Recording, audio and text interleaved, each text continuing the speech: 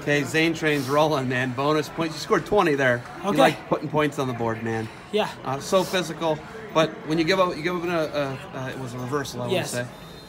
How focused are you and how lasered in are you scoring 20 points after that? You know, I mean, sometimes you give up 2 points to get 4, or however it works. You just got to keep scoring and have, I think I've said it a few times, but have short-term memory, especially in this tournament. So many things going on. Just focus on what you can do in the present time. Zain, you're Penn State's 4th or 10th four-time All-American. How does that feel right now? It's awesome, but you know, there's still matches to keep going, and that's kind of what I'm looking forward to the most. I got one tonight and some tomorrow, so it'll be fun. That was probably as dominating, though, as you've been in this tournament, though, right? Do you think you've gotten on your offensive game now? Yeah, I've hit the bow and arrow last night was the first time I hit it in a while, and I hit it a few times that match, so it's awesome. Finally getting some top offense going.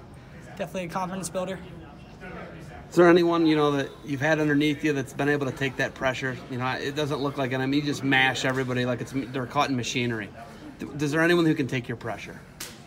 I don't really think of it like that. I just think about what I can do when I'm focusing on, you know, what the other guy, if he can withstand, or if he has good pace, if he does this, that, the other thing. I'm focused on him, and that puts more pressure on yourself that you really can't control. So I focus on the things that I can control, my pace, my offense, where I want to be in the match. That's kind of where I go. Zain, what's the focus been like with the team, with the points? I know Kale said last night, quarterfinals are where the points are. Yeah. You know, what's the focus like around the team? It's just focused on, like I said, score as much as you can. I know Kale was keeping it pretty light this morning. Our coaches were trying to make us laugh a little bit, so that's good, especially when, you know, you walk around here and you see a lot of faces that are like staring at you.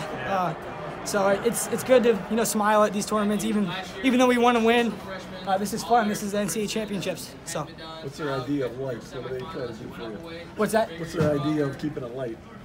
I don't know, jokes or stories, whatever they have. But they're good at that. They're good at making sure we're ready to go, but we're not too uptight. It's good.